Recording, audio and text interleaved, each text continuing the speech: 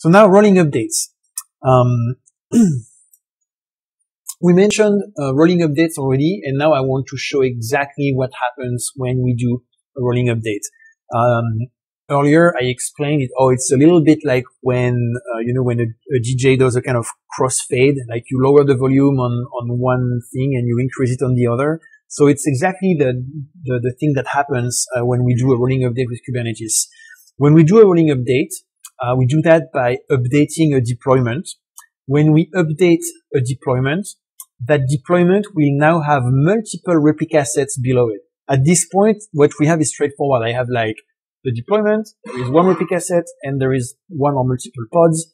When I update the deployment will create a new replica set corresponding to the new version, and it's going to slowly scale up the new version and scale down the old version. And we have a couple of parameters to determine how this scale up and scale down is going to happen. These two parameters are max unavailable and max surge. The parameters are used to indicate how fast we want that to happen. Like, do we want to do one container at a time or a few containers at a time? And also if we want to first shut down old versions before we start the new ones, or the other way around. So max unavailable, as you can guess from the name, it means how many pods can be unavailable during the rolling update. So that means how many pods should I terminate before starting new ones. So for instance, if max unavailable is 1, it means that when I start my update, I'm going to immediately shut down one pod.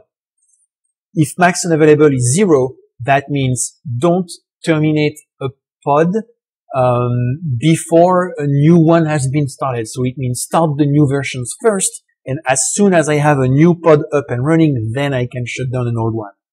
Conversely, max surge indicates how many pods can I create on top of my baseline.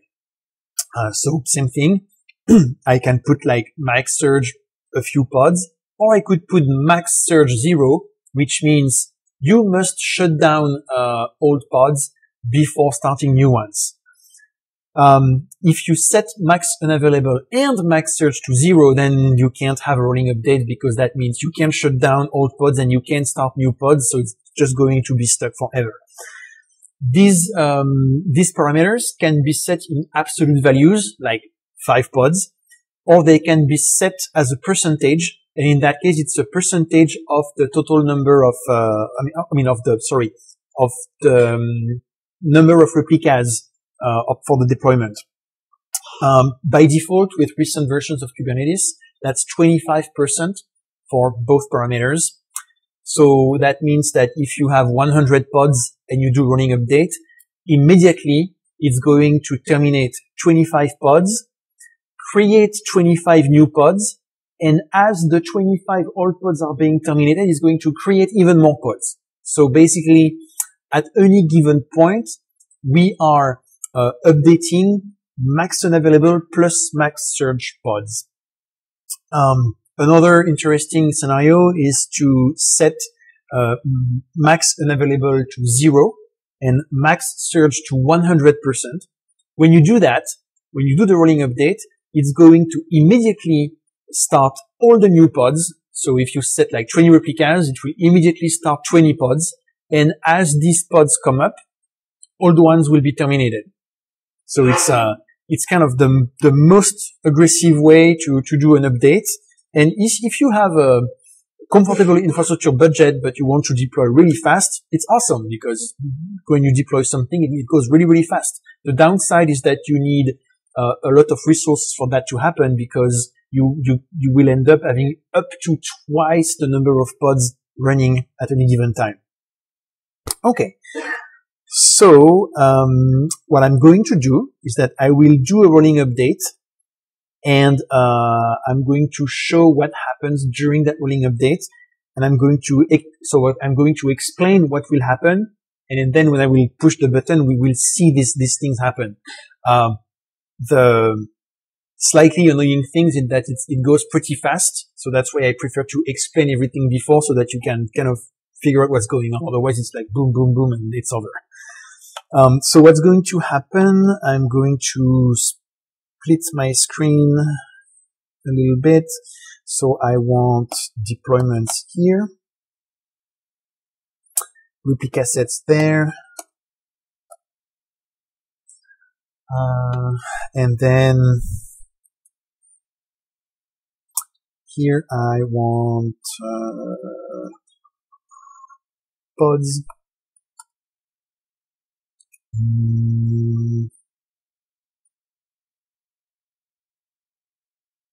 Okay.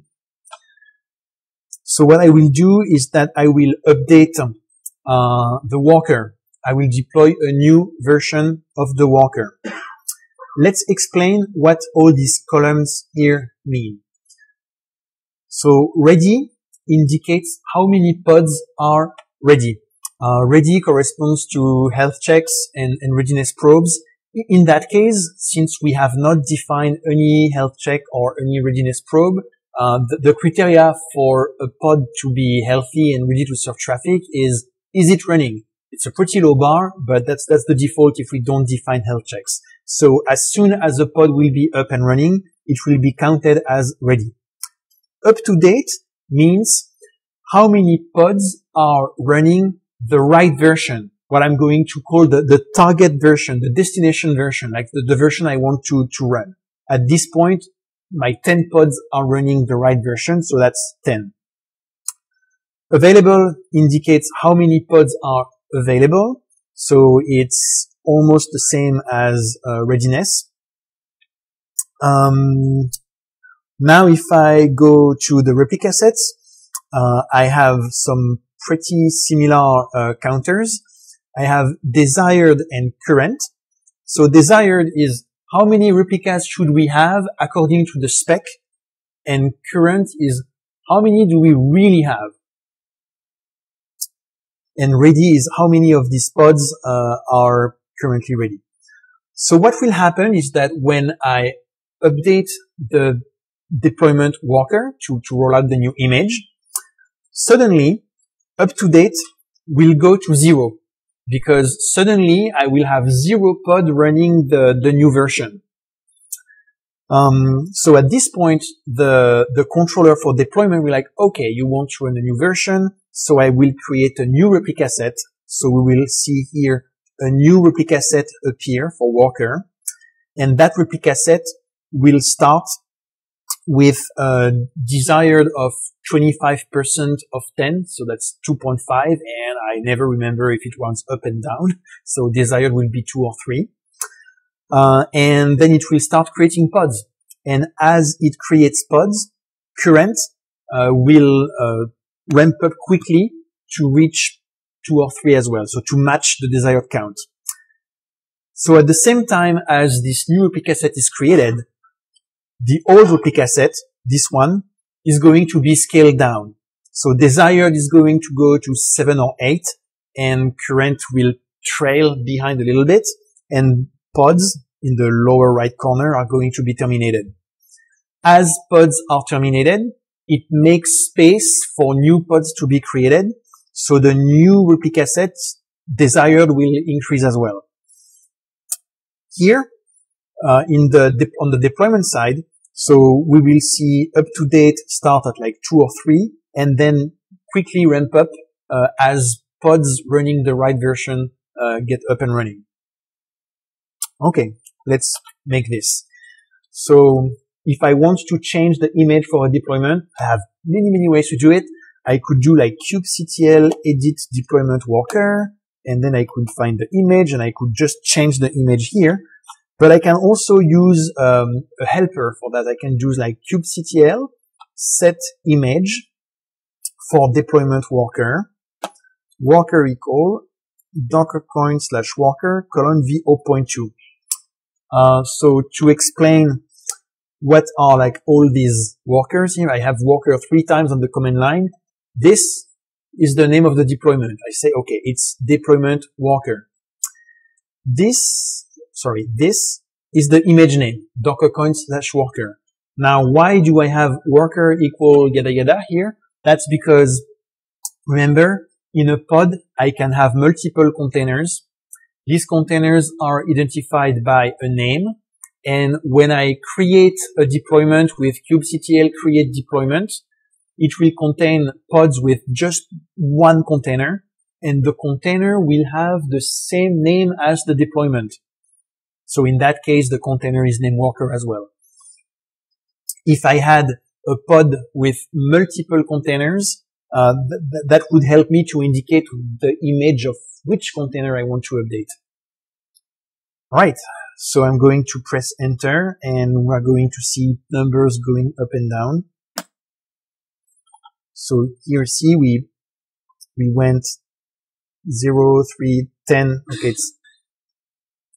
and that's over.